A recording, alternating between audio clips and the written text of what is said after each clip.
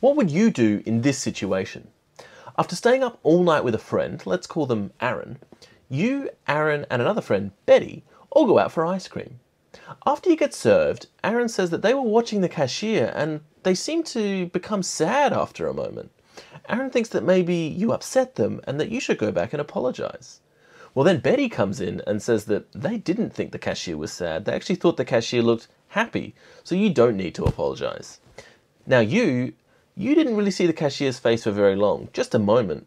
You couldn't tell if they were happy or sad. So who should you trust, Aaron or Becky? Well, recently, a combined study of 12 different experiments found that when people are deprived of sleep, they're substantially worse at recognizing both happy and sad faces. And not only that, but when deprived of sleep, people take a lot longer to identify the emotions that people are displaying on their faces. Now, what's particularly exciting about this particular study is that they were able to show that there was a pretty low risk of bias in these studies, which means we can be more confident that the results are true. So, if you ask science, you should trust Betty